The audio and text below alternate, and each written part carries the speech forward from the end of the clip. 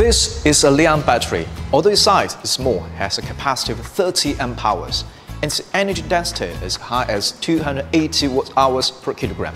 So how about the safety of such a high energy density? So today, I will use it to do a lithium battery puncture experiment. Hey friends, thanks for joining me. Welcome to the channel. If you're new here, my name is Will. Come for the lithium battery tips and stay for the puncture experiment of a lithium battery. And I will pierce the battery directly with a few iron nails to see what will happen. And before the experiment, in order to ensure the authenticity, we first measure its voltage with a multimeter to prove that it's in a steady power. And now we can see the voltage is 4.24 volts. Okay. Now, let's do it.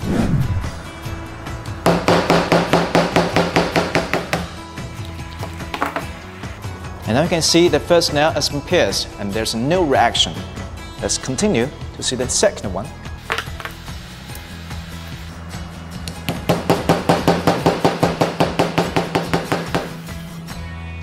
There's still no reaction.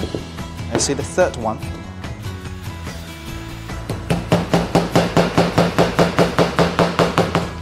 Okay, still no reaction. So now let's see the voltage now.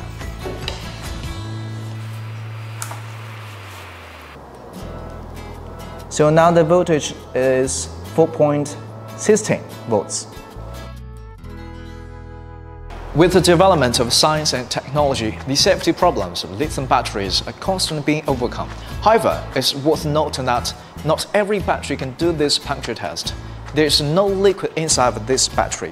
Solid electrolyte is used between the positive and negative electrodes, and the diaphragm in the middle is ceramic diaphragm, will not shrink when it's heated.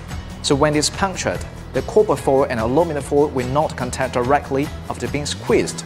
Otherwise, there will be internal short circuit and danger. This experiment is also to explain the eternal principle of the lead cell.